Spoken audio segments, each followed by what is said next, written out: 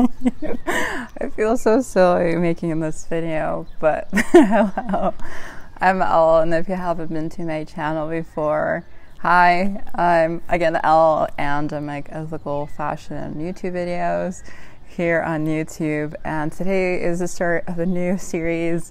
I have wanted to read MeXicana fashions for the longest time, and I was like, what better way to do so but by reading it out loud while in Mexico. So if you haven't noticed already, I have this really gorgeous background. I'm in Guanajuato, in a small little town where my mom was born and raised, not born, raised. She was born in Illinois, but she was raised in this little town, and I'm on a balcony of this really amazing house, enjoying the morning breeze, hearing chicken do the chicken things, and people are out watering their garden, they're out doing the thing, so you may hear some background noise. The birds are chirping, the sun may be changing throughout this video, but feel free to get a coffee, feel free to get a notebook, feel free to grab this book if you have it. I really want to make a little space for just a conversation of identity and self-adornment and politics, which is exactly what this book is about. And I'm really excited to take you on this YouTube series and have you sit down and listen to my voice. My reading of the book is not going to be perfect. I don't expect quality audio all the time or perfect punctuation. I can't even say that word. If I mess up some words, just know that I'm just casually reading and I'm filming and you're listening. So if you want to follow along, feel free to follow along. I'm going to put the link to the book on where you can buy it down in my description if you haven't bought it already. I don't believe there's any ebook options, but I haven't checked either. But this intro has been long, I know, but this will be the intro for the series, and hopefully you follow along. I'm going to be reading by chapter, so don't expect too many chapters in one video. I'll probably do at most 2 chapters in one video. Just going to be reading whenever I have a little bit of time. So feel free to put your notifications on so you know when I upload the next chapter, so you can keep listening and learning with me. So yeah, I'm really happy to explore this.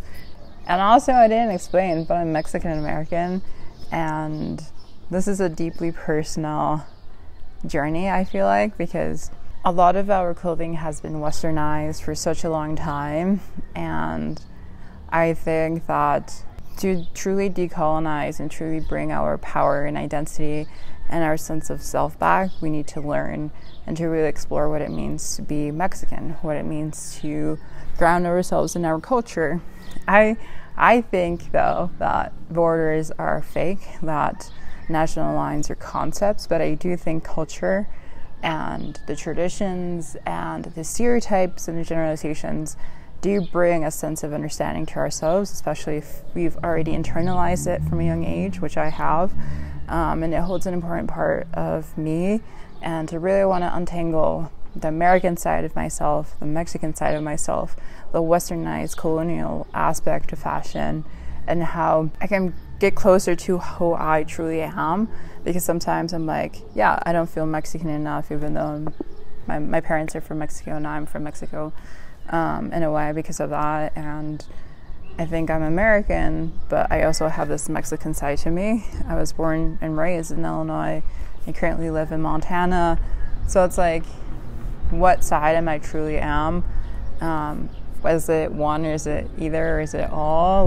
What's going on here? So that's my personal reason of why I'm reading this, to selfishly self-explore myself, despite understanding that these lines and cultures are just mythologies in a way, but they do help us figure ourselves out, especially if they're so ingrained. What is that animal? Oh my god! Oh my god! No!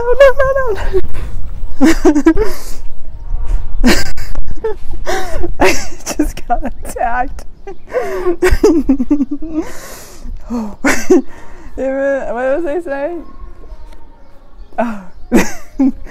Even if they're so ingrained in us, I think it helps us understand ourselves when we take a moment to self-reflect and to learn. But yeah, this is just like a small part of our journey. Yeah, I just got attacked by an insect. Great start. What even was that? It was going for my neck. Oh, okay. Without further ado, here is the reading book series of MeXicana fashions. Oh my god, I almost got killed out here. Alright, so chapter 1, Wearing Identity, Chicanas and Hupiles by Norma Cantu. My mother, an accomplished seamstress, taught me to sew on my grandmother's Celia's old senior sewing machine when I was 7 or 8 years old. As I grew older, I sewed garments for myself and my siblings, as well as for my friends. By the 1960s, I was also embellishing my clothing with intricate embroidery. In the 1970s, attracted by the textile art and design of the embroidered garment that has been worn by indigenous women in the Americas for centuries, I began wearing hand-woven hupiles. Ever since then, I have worn them, at first simply because I liked them. As I learned more about the traditional garb, I realized that by wearing the huipil, I honor the artists who will make the pieces while I'm also reclaiming my indigenous identity. I was unprepared, however, for what happened in the mid-1990s at a restaurant in Washington, D.C. I was having dinner with friends and was wearing a huipil I had bought in Oaxaca. An anthropologist I had just met through a mutual friend chastised me, claiming that by wearing a huipil, I was insulting indigenous women. While I took exception to such a claim, I was unprepared to offer a proper defense.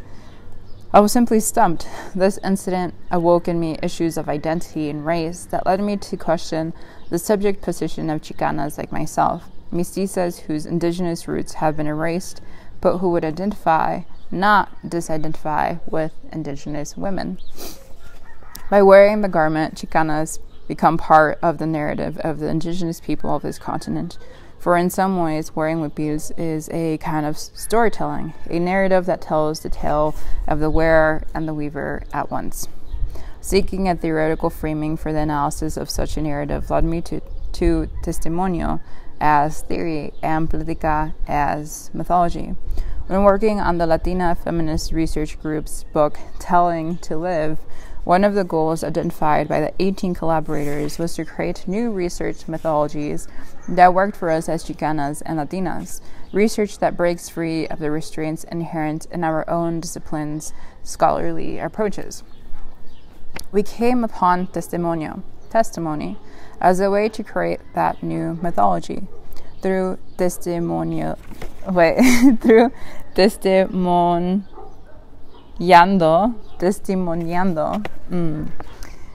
we claimed our own process of creating a theory.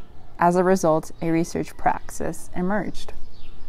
Later in my discussion, I address how through identifying a piece of clothing, in this case the huipil, as the narrator of a story, a testimonio, as it were, we can then speak of the narrative communicated of the story it tells.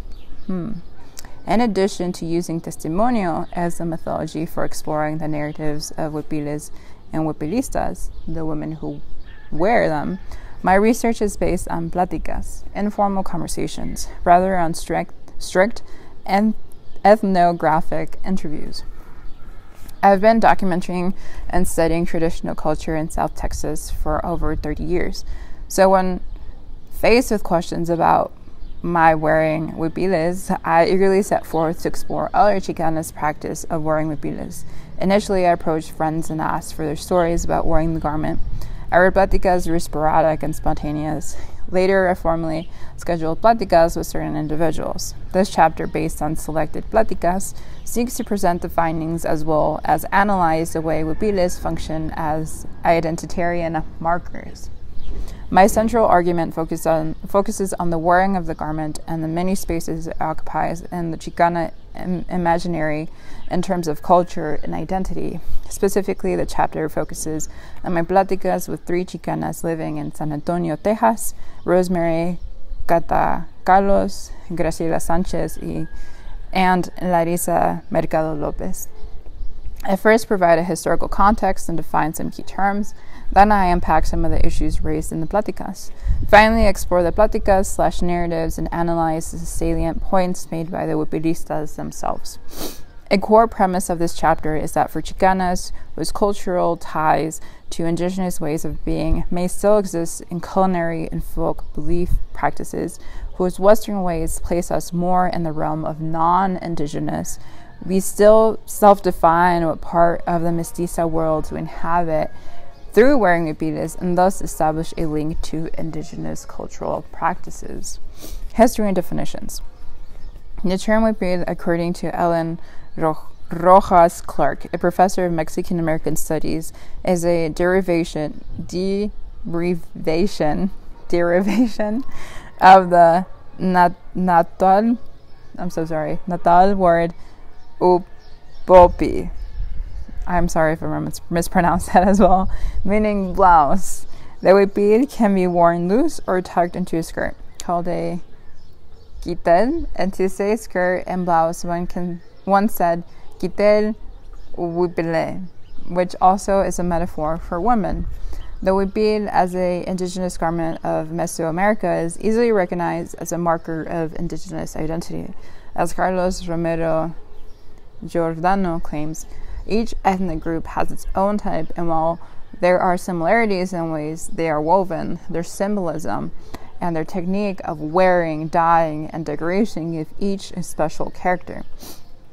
Historically, the huipil's existence precedes the arrival of the Spanish. In the earliest codices, the glyphic writings of the indigenous people of the Americas, women wear them as they perform daily tasks. Moreover, remnants have been located in some archaeological sites. Various scholars have scoured the codices to describe the way clothing marked status in Aztec society. George C. Valiant and Aztecs of Mexico mentions that clothing marked sex, age, group, occupation, rank, and even the character of its wearer. In 1948, Laura Strauss described the huipil in Mexico and Guatemala, and noted how already a rapid spread of commercialism and easier contact with the outside world is resulting in adoption of Western type of garments. Jacques Sostel, the famed French scholar of Aztec civilization, similarly noted that the way clothing marked status in Aztec society. Patricia Anwalt explores not only how hupiles what is going on in the background?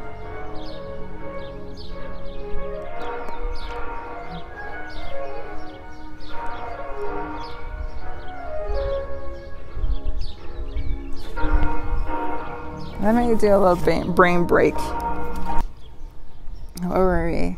Patricia Anwalt explores not only hupiles, but also other items of clothing, such as the guichquintel, which is also worn by Chicanas and others.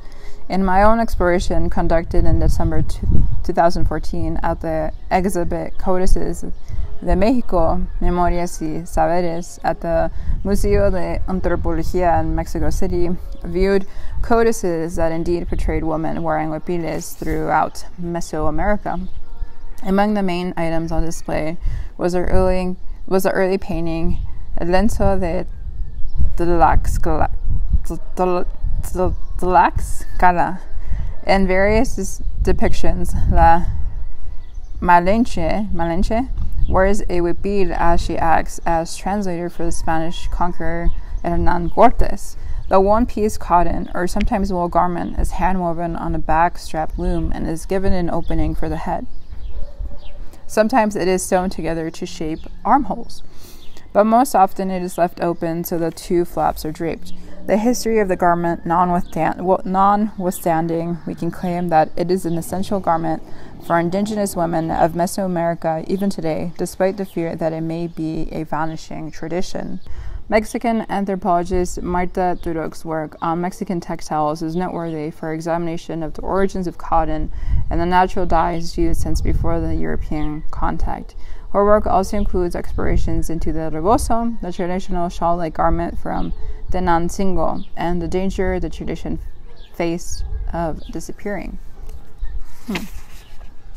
Oh, there's a little graphic here.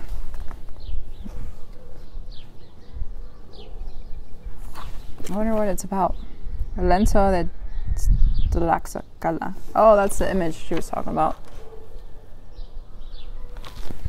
So many of the artists who create hupiles are facing increasingly difficult circumstances. They're in some ways forcing them to abandon their century-old art form. In some cases, it is the convenience of access to Western apparel that supplants traditional garb.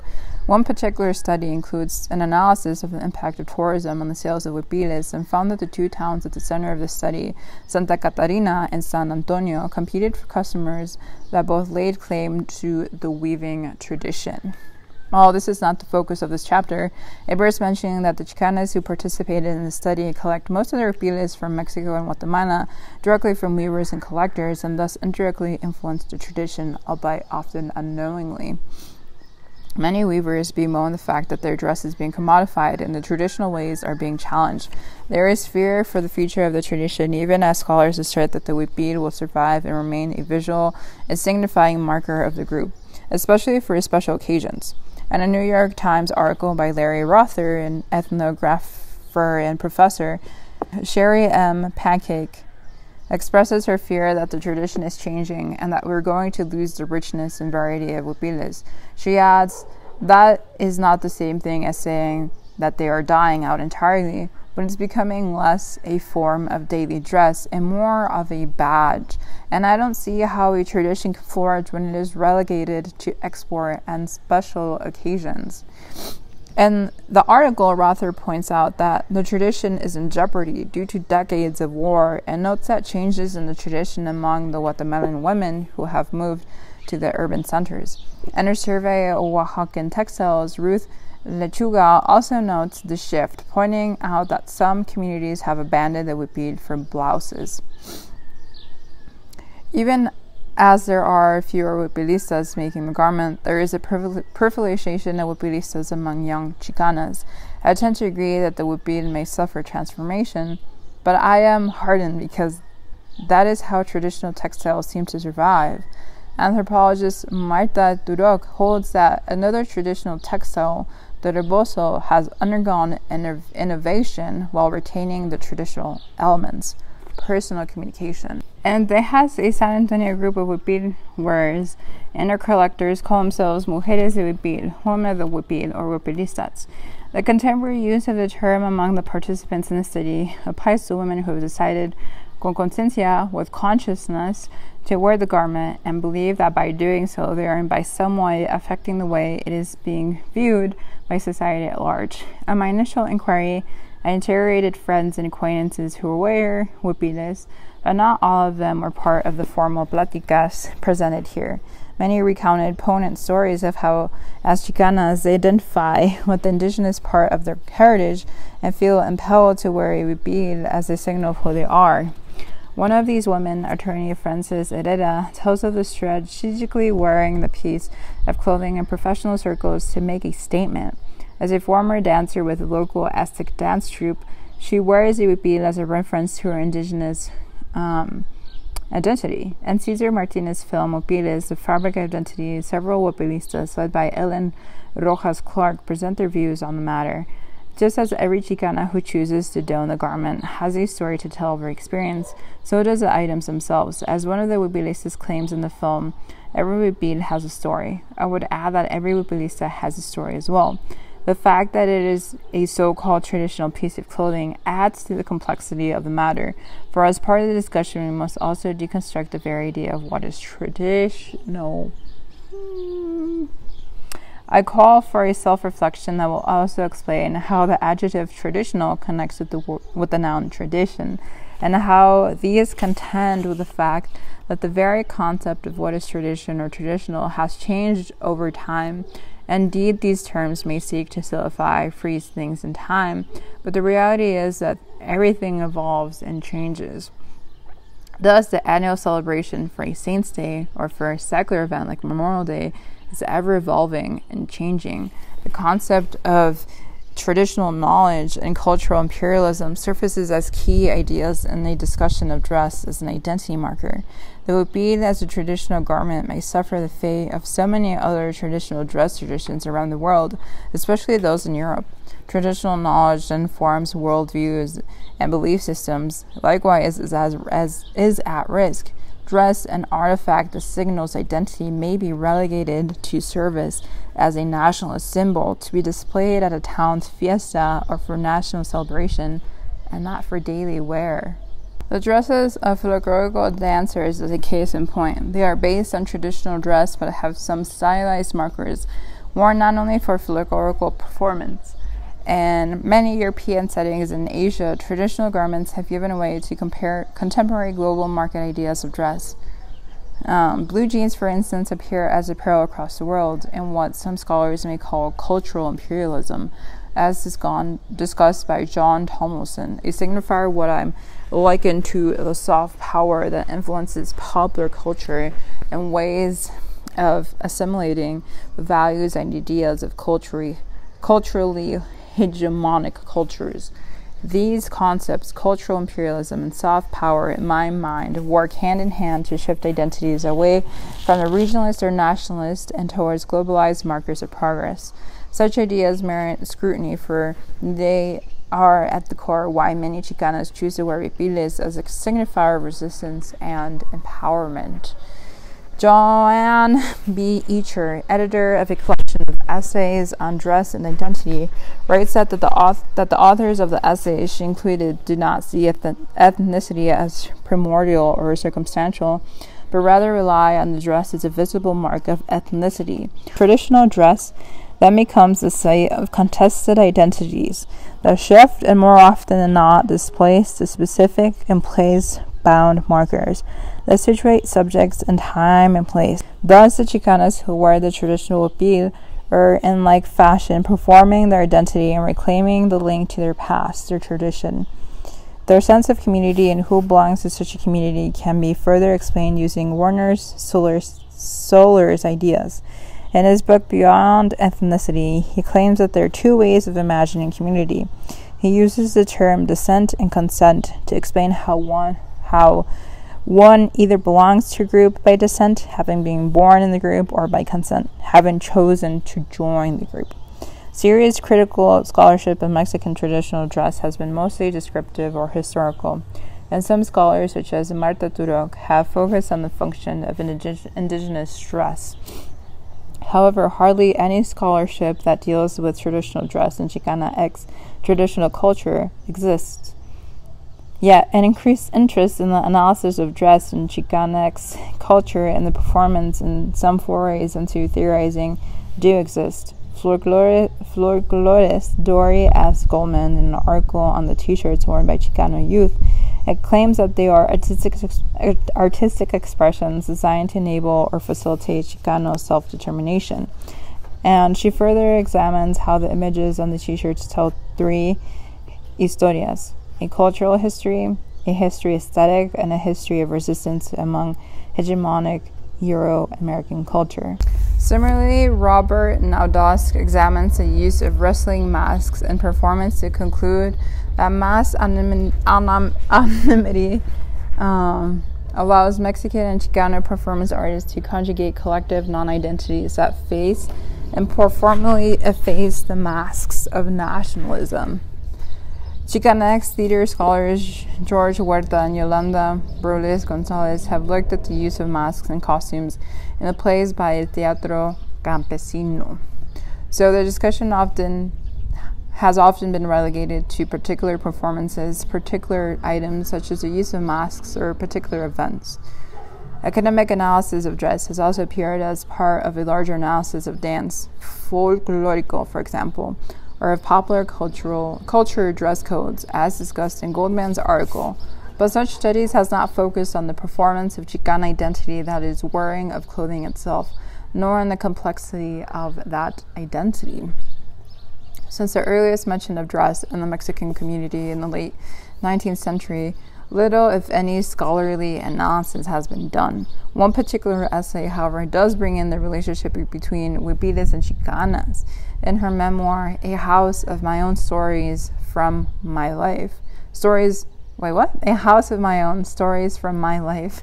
Sandra Cisneros writes about her personal relationship to the garment. The foregoing discussion of key terms, concepts, and previous work on dress introduces my subsequent analysis of the wearing of Hupiles by Chicanas in San Antonio.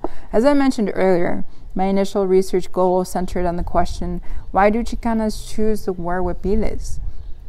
However, this initial inquiry spawned a series of other intriguing questions around identity and the role of dress in creating one's identity. When did these Chicanas start collecting and wearing the garments? How do they feel when they wear Hupiles, and how do others receive or perceive they're doing so? I sought answers to these questions by going to the Hupilistas themselves and engaging them in informal pláticas. By delving into what the practice of wearing Hupiles signifies for Chicanas, we can explore the multifaceted signifier that is the huipil itself. Wearing Hupiles, the body as contested space. Traditional dress has been at the core of much of my folklore work during the last 30 years or so. Research has focused on the traditional 15th birthday celebration, the quinceañera, the dress worn by the matachins dressers, and the wearing of hábitos, modeled on the special clothes worn by Catholic saints and other holy icons. In costume as cultural resistance and information, which focus on the latter, I examine how traditional cultural actions often affirm an adherence to traditional practices rooted in faith belief. Clearly, the use of hábitos is tied to folk belief and to a way of negotiating the very real material condition of illness. Similarly, my work on Chicanas and traditional dress, specifically my research on the wearing of certain colors for the quinceañera, reveals significant shifts as people re-territorialize and settle in the United States. Both of these studies provide a backstory for my current research on Hupiles. Folklore studies of dress and identity, such as the work of Jennifer Michaels on dress in Arles, France, and Dorothy Noes on dress in a Catalan town, as well as others such as Elisa Arizons, are useful in considering my focus on the representation of Chicana identity. Michaels specifically looks at a European town's identity and its costume in terms of Solor's notion of descent and consent, translating the notion of the imagined community to that of identity. Michael's work is useful because she deconstructs the idea of who should wear a community's costume, tracing use of the local costume as a shibboleth in the French town of Arles from the 19th century to today. While Michaels focuses on dress,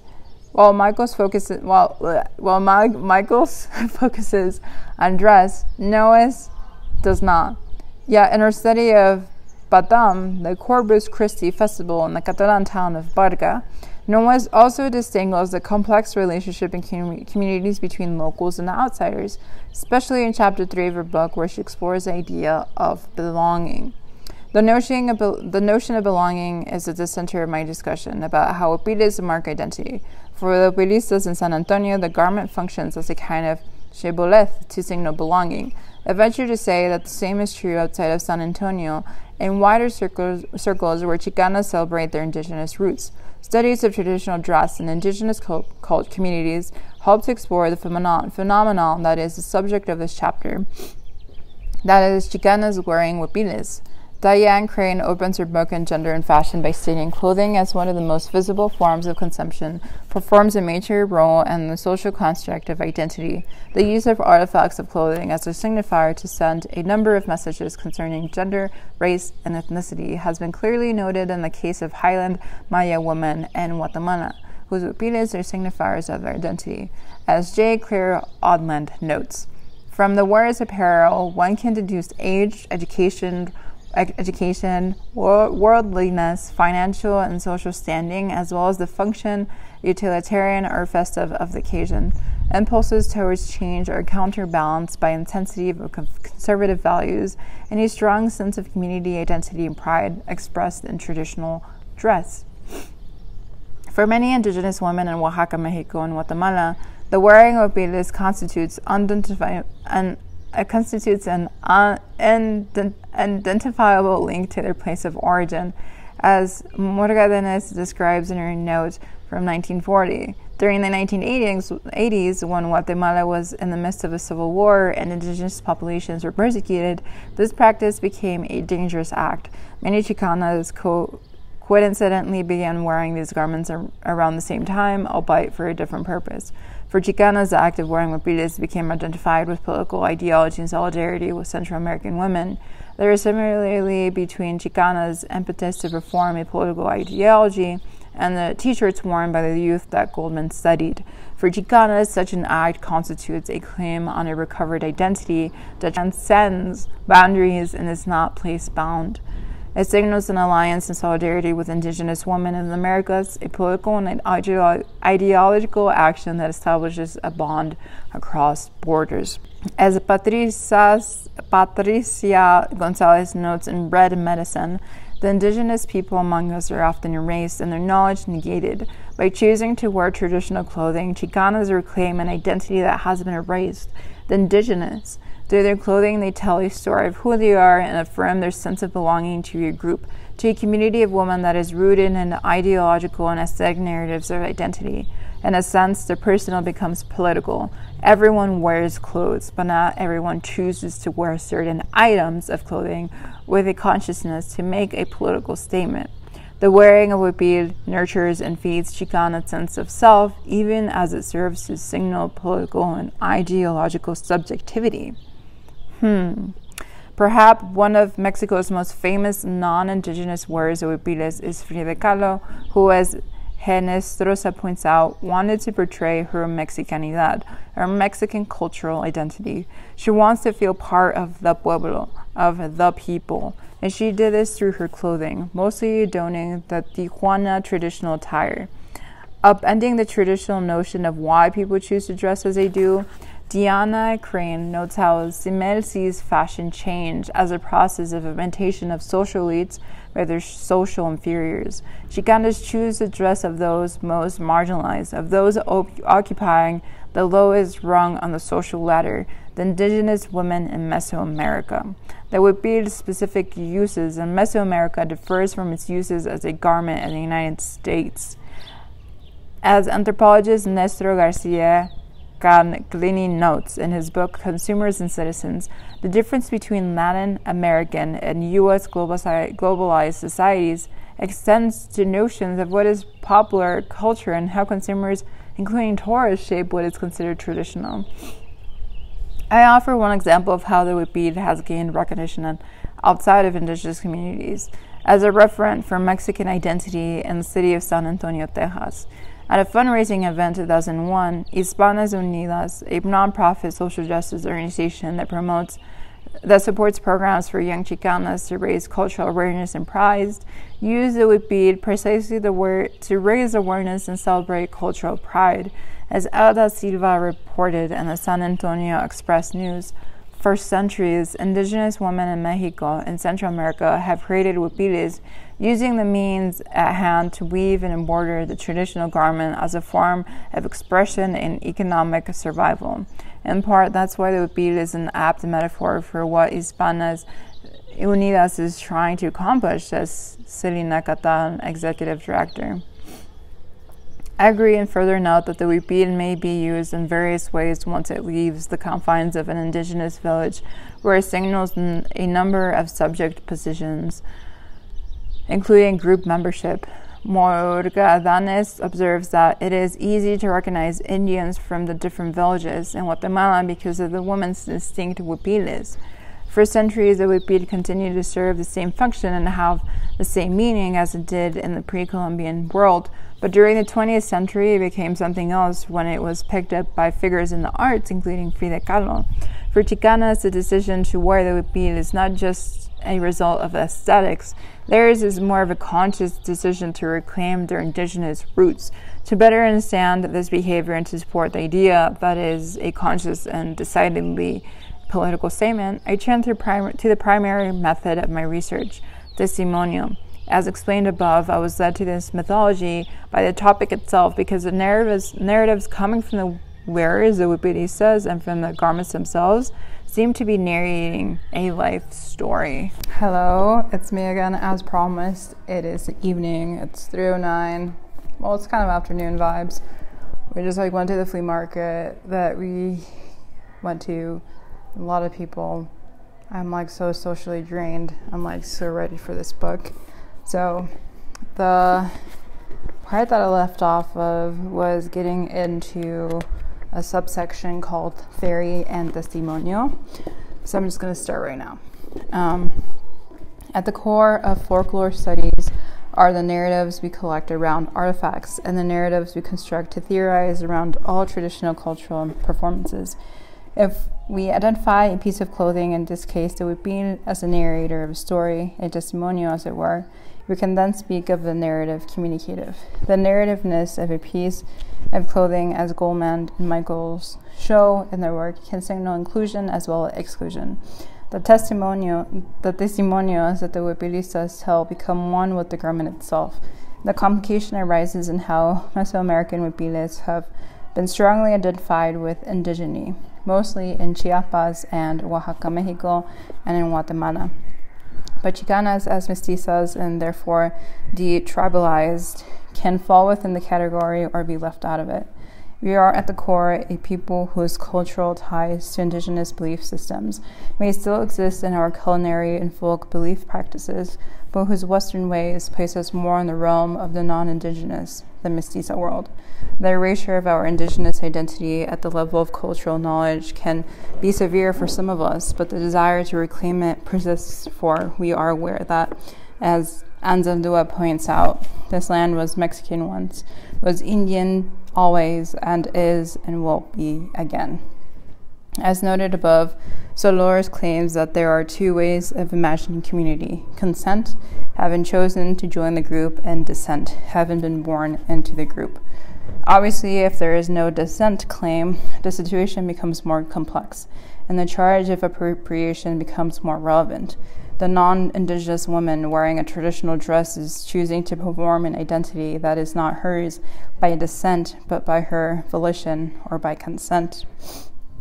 Goldman also uses Solor's idea in her discussion of the t-shirts worn by Chicano youth, but she shifts the categories to fit her analysis. Similarly, I find that Solor's neat dichotomy does not work quite as nicely when applied to Chicanas wearing hupiles. We are on one level choosing to wear a traditional marker of identity that places us within a community that is not necessarily ours, but at the same time we carry an inherent connection to that community that would place us within that group.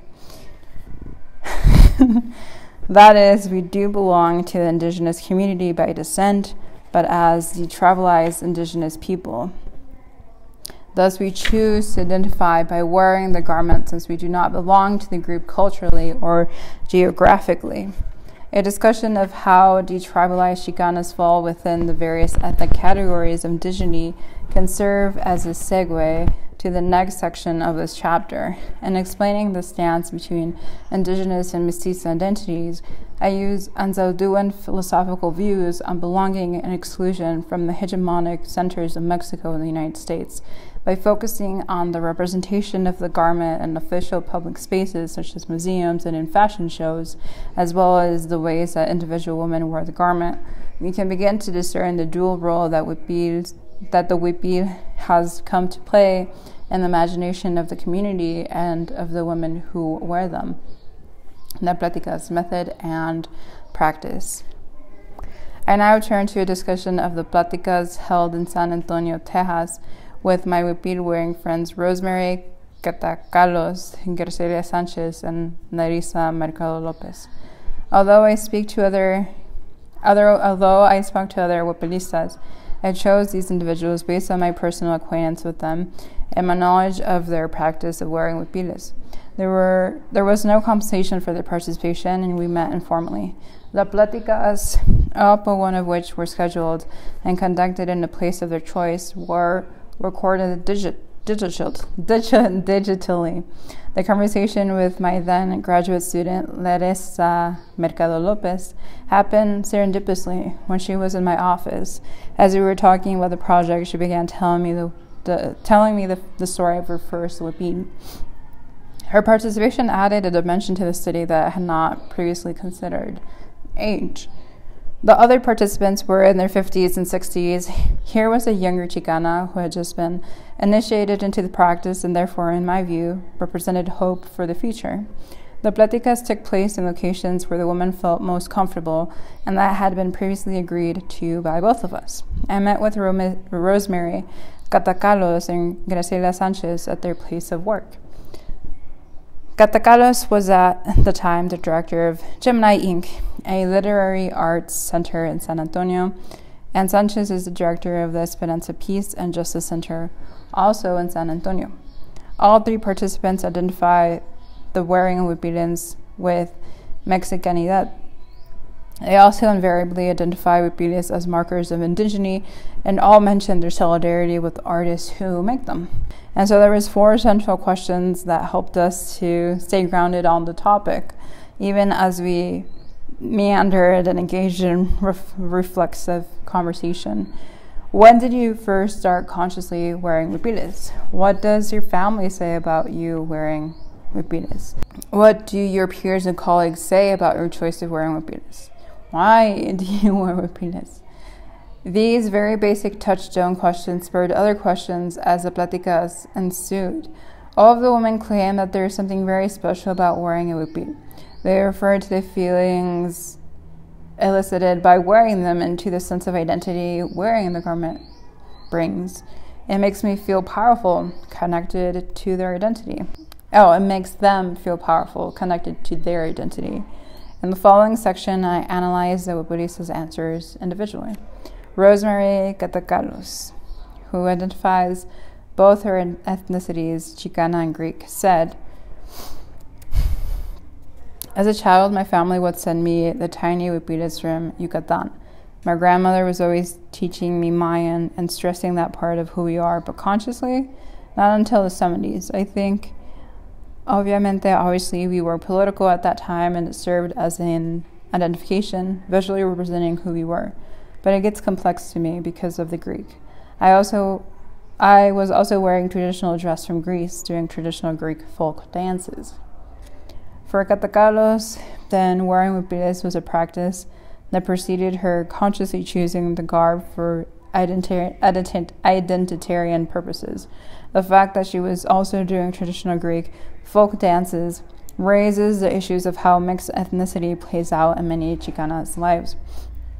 In terms of what wearing the hupil means for her, Catacalos said it means connection to her maternal family. She strategically wears the garment. It's a protective garment for me. Very strong connection to my grandmother I feel I have with me when I wear traditional dress. If I'm unhappy or down on a particular day, I put on the hupil. When I need strength, for example, I wear red hupil. It's more about an internal relationship than with what is out here. It's not unusual to have clothing and color provide a sense of well-being. Catacalos strategically uses the garment to empower herself emotionally by identifying with her grandmother, but by finding the right color, she adds to the emotional benefit. She also expressed a desire to talk more about her hupiles, about what her hupiles have been used for. Curtains, tablecloths, throws on the bed or couch as artwork hung on the wall. She does not judge it inappropriate to use the hupiles in such a way, adding, "They are women's work. It's common on the reusing of pieces of things made by women's hands." And discussing why she wears the garment, Catacalos returned to a common theme expressed by most hupilistas: their fascination with textiles. All textiles fascinate me in the most profound way. It is women's work. Catacalos explains. She also referred to an exhibit she saw. A while back, El Banco de Mexico had a show of women's hupiles, and the woman had embroidered the stories on the hupiles. The idea of narrative attracted her because it connects to her keen interest in textile and words. As a writer, she can identify with the need to transmit a story. Talking about why she wears a huipil or why she wears huipiles, she brought up a point for discussion. Another thing is how gringas wear them. She then went on to discuss the appropriation of the garment by outsiders, non-indigenous and non-Chicana. It's a long tradition of gringas who grew up in a certain class level back in the 60s. It felt less than inauthentic for them to wear them. To deconstruct all of the issues that Catacalos raised, especially regarding who wears hupiles and how they're appropriated, you can begin with the idea of what is being called cultural plagiarism. That is, the borrowing of traditional cultural artifacts by designers for their own lucrative ends. Unlike the cultural imperialism that imposes the developed world's fashions onto developing nations, in this case, fashion houses are using traditional designs for haute couture.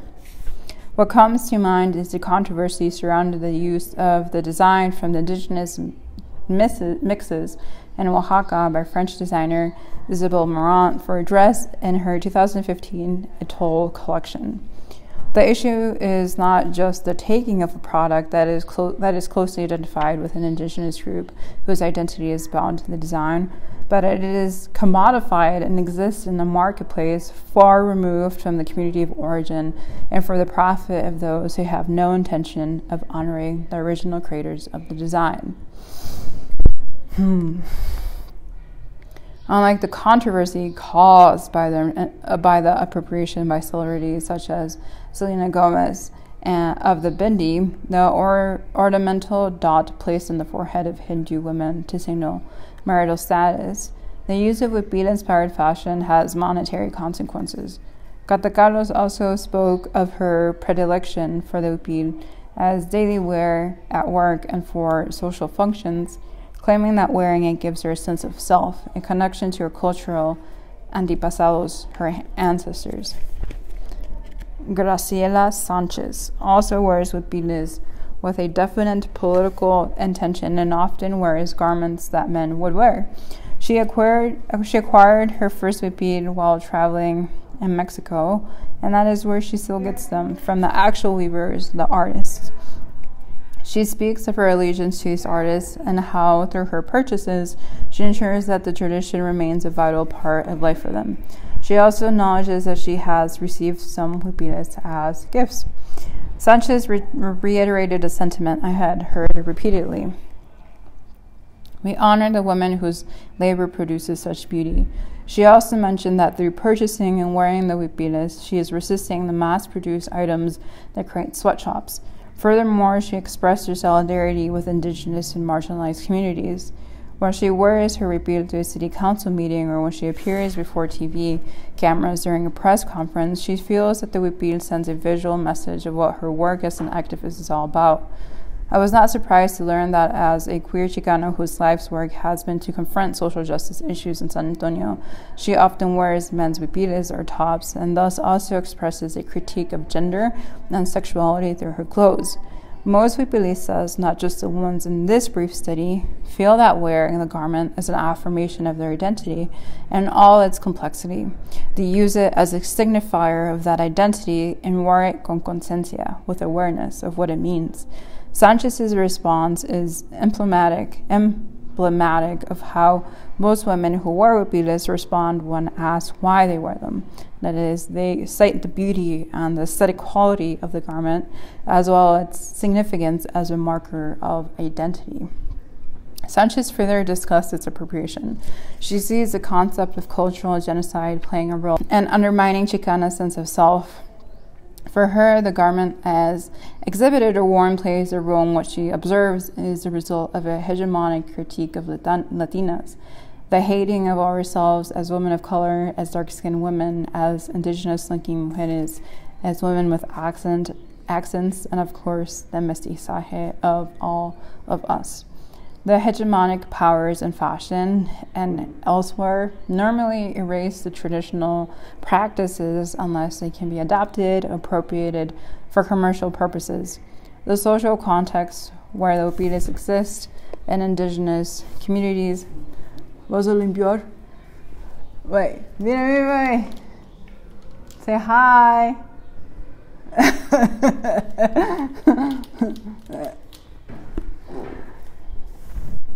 The social context, the hegemonic powers in fashion and elsewhere normally erase the traditional practices unless they can be adopted, appropriated for commercial purposes. The social context where the Hupiles exists in the indigenous communities, the marketplace, and the fashion industry determine the relative value given to the garment. Moreover, all of these factors impact the value given to the creator or artist whose work, the weaving and embroidering, results in the unique creations. Chicanas, by choosing to wear Hupiles, impact their creation as well as artists. They claim the garment as a signifier of indigenous identity, and they choose to wear it as a referent to their ethnic identity, albeit one that has been often denied them as mestizas. Now we have Larissa Mercado Lopez. Was described as a doctoral student at the time of our plática and just received her first Hupil as a gift from a fellow student. She loved it and said she planned to buy more. And she spoke of her admiration for the weavers and the art involved. I followed up with her recently to find out if she had indeed acquired more Hupiles and if she still wears them. I also posed the same questions from our first plática, and she responded with some updates, especially regarding her current position in academia. Mercado Lopez brought up an important point, one that no doubt impacts the purchasing choice of young Chicanas, especially students. Hupiles are often sold for hundreds of dollars. She mentioned their costs in the touristy shops in the hyper-commercialized Mexican mercado in San Antonio as a deterrent to not having bought one herself before. I was not surprised to learn that when Mercado Lopez wore her Hupil to the mall in San Antonio, she was met with a few curious looks, because Hupilistas often experience that reception. In fact, almost all of the participants in my study told of similar reactions, especially from people who do not recognize the garment. Further, when Mercado Lopez wears her Hupiles and the Mexican blouses she likes to wear, her family thinks they are cute. She further clarifies this comment by positioning her own identity within her family and their symptoms of her politics and identity. I think that I am not questioned because they have always known me to be invested in my culture. So for them, the Hupiles seem to be more about asserting an authentic identity. As to wearing the garment at work, she said, "My peers and colleagues are in women's studies and Chicana studies, so they are very complimentary when I wear Hupiles, as they have more of a consciousness about the politics. There are very few of us who wear them in Fresno State. In fact, besides me, I can only think of one other Chicana in literacy and a white woman in anthropology. Fresno is politically conservative, so I imagine that there may be resistance to wearing Hupiles because of the imagined stigma." Underscoring that Fresno is politically conservative obviously signals that the spaces where one wears a Hupil affects how it is received. Similar to Sanchez's comment about strategically wearing the garment, Mercado Lopez also wears Hupiles as a form of resistance to colonization, imperialism, and capitalism. She adds, "I wear them when I am going to the meetings so that my politics are understood immediately. I feel that Hupiles disrupt this space in ways that encourage people to be conscientious in their words and ideas. In addition to this, she wears them to teach, and like others, she claims that the mere act of donning the Hupil empowers her. She said, "When I know that I'll be teaching a particular rough subject, I wear a Hupil for strength and to remind me to teach in ways that decolonize." A close examination of Mercado Lopez's forceful statement reveals that even though she shares sentiment expressed by the others, especially Sanchez, she seems to be more aligned with the political identity that the garment signifies as a Chicana feminist. Regarding when she wears hupiles, she said, "Though I wear regular clothing most of the time, I most often wear hupiles to teach, to cultural events, and to community meetings." She added, "I also wore the gauzy Mexican blusas when I was pregnant and nursing because they allowed for more room." Mercado Lopez, like other participants, is fully aware of the impact her clothing choices have on the way she is perceived, and further establishes that wearing a hupil affords her a sense of power, vice, the situations where she must negotiate her identity as a Chicana. Conclusion. When a hupil remains grounded in its more traditional meaning in the indigenous communities of origin, it also has morphed and shifted into signification into a new terrain, in this case the United States, as many Chicanas claim it as their own. Garcia Canclini asserts that globalization diminishes the importance of the foundational events and territories that supported the illusion of ahistorical and self-absorbed identities. I contend that indeed the complexity and shifting identities of the women who are hupiles in a globalized world can be destabilizing. He continues, noting that in the late 20th and early 21st centuries, identitarian references are shaped not by the arts, literature, and folklore, which for centuries gave nations their distinct features, by the textual and iconographic repertoires furnished by electronic communications, media, and by the globalization of urban life. While I concur with this general assessment, I underscore the fact that hupiles rooted in folk tradition are still woven in backstrap blooms and are still signaling messages of identity. In this instance, the referent arising from the folk textile tradition shifts into textual and iconographic repertoires for Chicanas in the United States. The women who participated in the pláticas all agree that the garment fulfills a need for them. The need for comfort, for beauty, for a way to wear their identity. It is indeed functioning as a marker of identity, and as Riojas Clark says in the film, hupil is the fabric of identity. They identify the garment as a connection to their heritage. The hupil has traveled along a path diachronically and thus has transcended the class borders that confined it to a particular segment of society in a particular geographic region. Yet it remains synchronically tied to that earlier space and remains the visual semantic value to signal the indigenous in spaces far from its villages of origin. We can assess its trajectory. By focusing on the Chicanas who wear the garment, I sought to find answers as to the text of their self-authoring. Indeed, in all instances, the pláticas reveal that hupilistas not only care about their own subject position, allied to the cultural bonds to Mexico and all things Mexican, but also they see a link between the indigenous women who weave the hupiles and their own wearings of the garments as Chicanas in the United States. Further, they affirm that wearing the hupil is a political act. After considering the ways that the hupil functions for Chicanas, including the very personal and identitarian use, it seems clear that the garment is not about to die out, as some fear, and that, at least for the time being, hupiles will continue to be made and worn. As anecdotal evidence, I submit the phenomenon I observed recently at the annual meeting of the Mujeres Activas en Letras y Cambio Social, the professional organization for Chicana and Latina feminist scholars.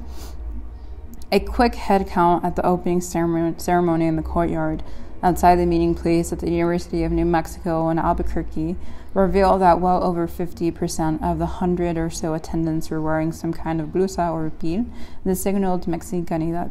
Granted that the venue and the circumstances, after all, Mujeres Activas en Letras y Cambio Social members tend to be students and academics who work in the field of Chicana studies, which tend to draw hupilistas who don the garment as a piece of daily wear. Perhaps the oldest member in attendance, octogenarian